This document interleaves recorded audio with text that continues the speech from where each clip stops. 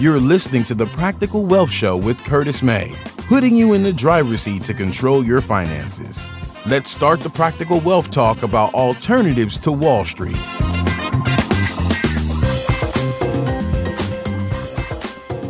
Welcome to the Practical Wealth Show.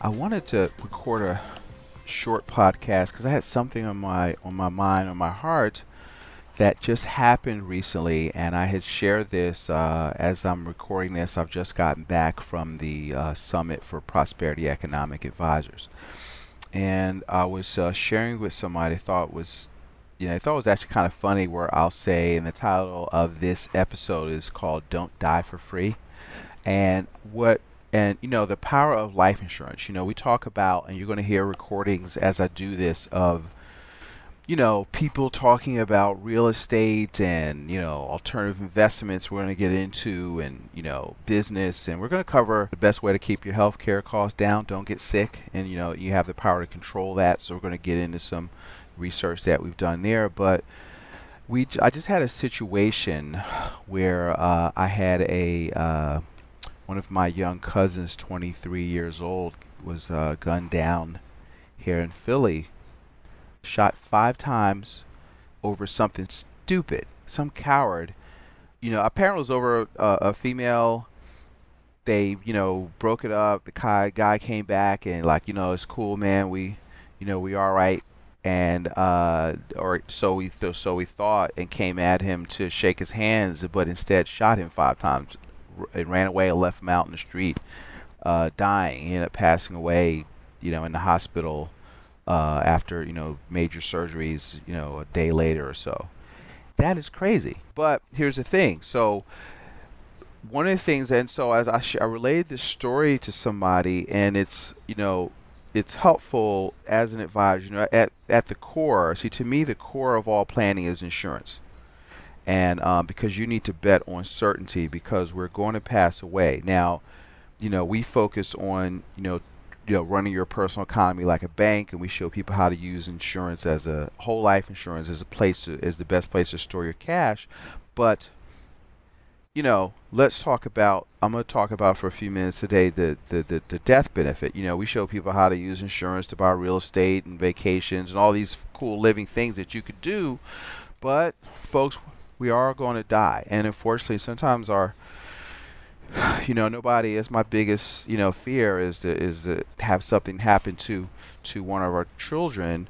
But, you're going to be, I always tell people, look, don't be emotionally devastated and financially devastated. So, you have to, protect the things that are important to you, from the get-go.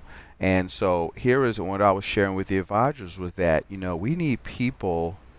We need to be out there, as advisors within our family, within the people that we know, that can help people through situations. Now, my cousin wasn't at the time, but she will be after, by the time this goes out, because she called me and said, listen, I want you to handle all my stuff. She had a plan, and, he came off the plan, at 21.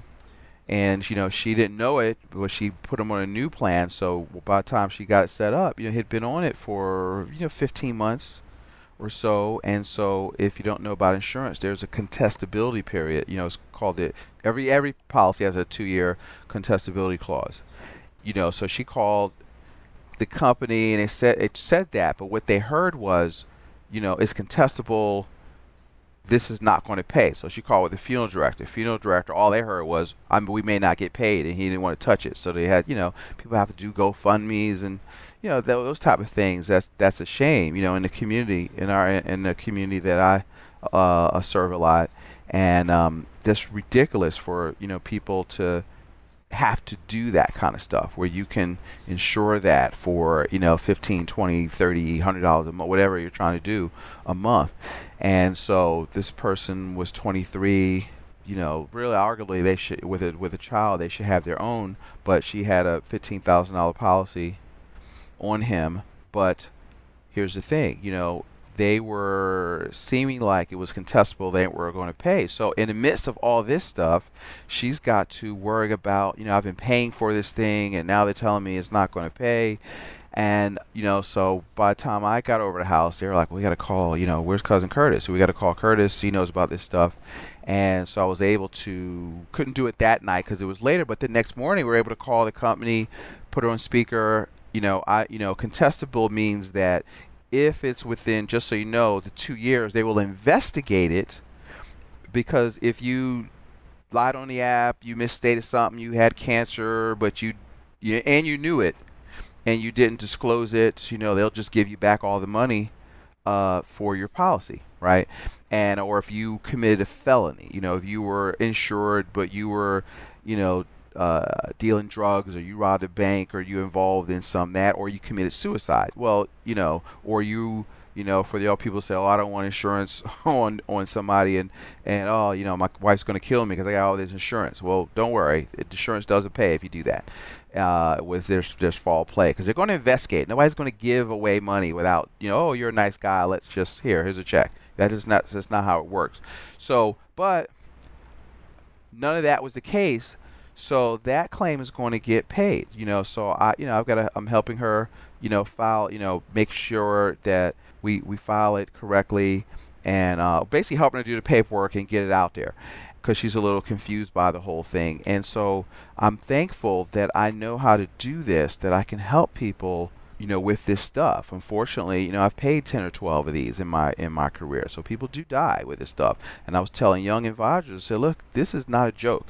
Okay, and I don't want to be the one in there to take a little check. If you've got family and you're working, you've got to look at what your human life value is. Because a lot of people say, well, I got 100,000 or I got 200,000, but you making $50,000-$60,000 a year. That is nothing. Okay, and so you're underinsured. If you look at your human life value, if you were in 9/11, if you look at the how they sell the cases, they use a formula called human life value. What is the money that you will make over your productive working lifetime? And then they create claims based upon that. Well, why do they think you're worth more than you think you're worth? So I would dare say most people are underinsured, and so you have the ability to make sure that your family, your kids, the charities that are important to you, with a stroke of a pen, you can create lump sums of tax-free wealth. And so now you started with what you're trying to do, which is create a legacy for your family, and you can do it with leverage. And so, where fortunately I was able to going back to the story, help her solve at least put her peace of mind, where at least she didn't have to worry about that stuff. I could, do my part. I'm not going to fry chicken and bring it over, but, I can help out with my expertise. And I said, because I'm not one to come over crying and all that kind of stuff. I always joke that I went to the John Shaft School of Sensitivity. But she knows I love her and I care. But she says, look, because I don't need that. I need you clear-headed so you can help me with this stuff. I got other people that are doing that aspect, so I do what I do, and so they know that about me. Call me Mr. Spock. And so we're able to help with that. So I felt really good that, and I've done that, with other clients and with, friends and neighbors they know I've done that stuff.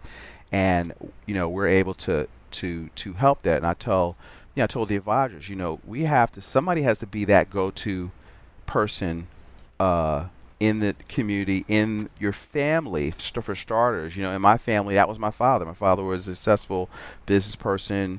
We owned a supermarket in Philly. My grandfather was in business. So I always tell people I never got that go to school. I'll talk about this later. Get a good job talk. My dad said you'd never make any money work for somebody else, but he was successful. My grandfather, so they were kind of like my cousin told me, the patriarch, yeah, of the May family, in terms of, successful, of perceived knowledge. They were actually, both very learned, from a practical standpoint, wise people, successful people, with a lot of common sense and a lot of savvy. So that was, I'd be blessed that I'm trying to carry that legacy and keep pass that on to our kids, because it's not even just about money. When you talk about a legacy or wealth, you got to pass on wealth and wisdom, right? And so if you how you know so how are you capturing that? How are you passing down the stories within your family? One time I was listening to Tom Joyner. There was a guy on there talking about, he had somebody in his family that had not missed a day of work in something like crazy, like 45 years or 50 years, not even late. And that missed a day, he wasn't even late. And I'm sure, you have colds, you have sickness, you have things going in your family. But see, so if you know that, that's a legacy of, of toughness, that, you got to show up. Half of winning is showing up, and so I'll tell my kids, I say, listen, I just need a mental health day. Listen, what? You don't have no problems. Get your behind up and get to work, because half of winning is showing up. And sometimes we do, but I want them to understand that you've got to be tough. You've got to have a legacy of toughness. But the main thing and the point of this talk was to understand that you need to look at your make sure you need to, one, so here's a couple of lessons, right? One, don't just have insurance on your job. All right, that's the first thing. I look at that as a supplement. You need to have your own plan, because I always tell people you can get fired for any of two reasons, any reason or no reason at all. And so a lot of times the coverage is not, here's the word, portable. It can't go with you. You got group insurance, or if it does go with you, it can't go with you at the same price. And so what people take for granted is that you'll be insurable. I wanted to I'm going to upgrade mine, but I was after this, we've got, I tell people, look, we've got a lot, but I want more. I always tell people I want my kids to make money the really old-fashioned way. I want them to inherit it, right? And because poverty is no great creator of character, right? Last time I checked. And so we want to be able to, like it says in the Bible, a wise man leaves an inheritance for his children's children. So while you're out there building your business, trying to make your fortune, well, what if you don't make it? Well, insurance makes sure that happens. Insurance is a love product, and it's the only thing that guarantees, okay, that what you want to happen will happen. All right? So you start with that. You have to start your plan with certainty. All right? And you begin with the end in mind. So you lay that as your foundation. Now, so you got to make sure that. You want to make sure that, we help people solve for, the first thing is human life value. All right? And so people say, well, what kind should you get? Should you get term? Should you get this and that? Is it what's better? Look, it's yes and yes. Should you have term? Yes. If your goal and right now your budget allows you to only get the most you can. So here's term insurance. You want to get if your need right now is to get the most coverage you can for the least amount of money, well, what solves that problem? Term. Okay? Now, that's only in a short period, because most people outlive the 20 or 30 years, so it's going to go up. And when it goes up, you probably ain't going to be able to afford it. But you start with that because you can always convert it, just to, not to get too insurancy, but, you can convert it over. We like whole life over, index universal life, some other stuff that you'll hear about in other sources, because I like certainty. I like guarantees, and so I don't, I know how that works. I know it gets more efficient, and it's a great place to store cash. So we generally help people do both, and we just tend to use the whole life as a place we generally solve for minimum death benefit, maximum accumulation. So we usually solve for, how little insurance you can get as up to IRS regulations, and then we overfund it, so it becomes a very efficient cash accumulation tool. But there's nothing wrong with term. Okay, so don't anybody tell you different. It's never the product. It's always about the strategy. What problem are you trying to solve? And so you need to, and I don't really believe in buy term investor difference anymore, because that's stupid. Once you, I hate to say it, I come out of that world. So I used to be evangelical about buy term investor difference. I was a regional vice president for 12 years with a company that did that. But I'm going to tell you, what some people call the theory of decreased responsibility, that doesn't work, because once you understand estate planning, with theory of decreasing responsibility says that in the early years you need a lot of coverage, which is true because you don't have any money. But in the later years, as your savings and investments grow, that you'll become self-insured and you can let your insurance go. That's ridiculous. All right. First of all, that's based on the assumption the stock market always goes up, and it's also a myth of self-insurance. And so that is we'll have another talk where I go in that in detail, or call me if you have a question about that. But that is, you never not need insurance. All right. And what you want to do is have both. Okay. And insurance, well, I'm going to go there, but basically, you want to have both. So because I've had most people don't die within a term. Less than 1% of term policies pay off because people outlive the term. Insurance companies know that. So they're going to collect premiums 3 or 4 years on something that's not going to pay. And that's what's the ROI on that? You're collecting money that you never have to pay out on, and then people drop the daggone thing. So that's the reality. Those are statistics. So, but people do, and I've paid those. Okay, and so it's important. So, folks, you've got to begin with the end in mind. Yes, you need to save, and you need to invest. So which is another talk. So you got to save from income, invest from assets, but you need to play defense from the get-go. And make sure that you look at your coverages. Make sure how you have your beneficiaries designated to where you want them to go. If you've got a second marriage, you need to check your beneficiaries to make sure is your coverage going where you want it to go, to your kids, grown kids, whatever. You need to look at all that kind of stuff. So with that, I just wanted to share a little, short lesson just on something that I'm experiencing, I'm helping people through right now. And those are the, some of the things, and it's not exciting, right? To me, it's exciting, but, everybody wants to talk about, I want to hear, should I invest in Alibaba? Should I do this and that? Listen, you need to start with the basics.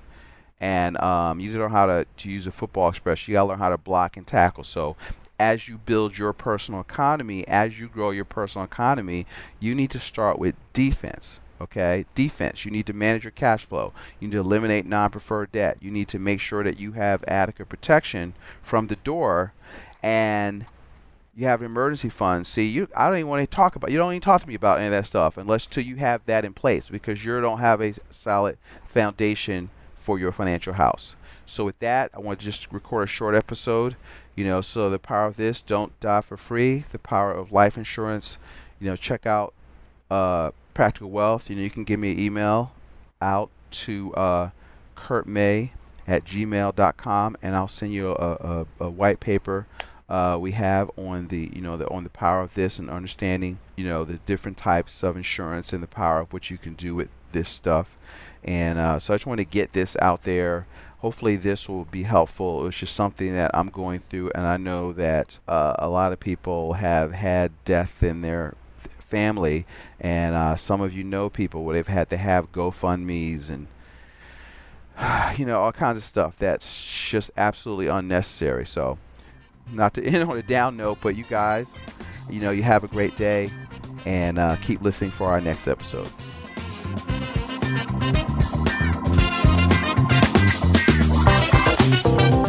Thanks for listening to Practical Wealth. To access the show notes and resources, go to practicalwealthshow.com. To get your questions on the show, go to practicalwealthshow.com.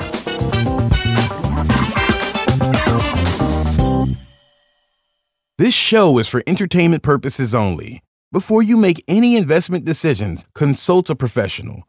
This show is copyrighted by Practical Wealth. Written permission must be granted before syndication or rebroadcasting.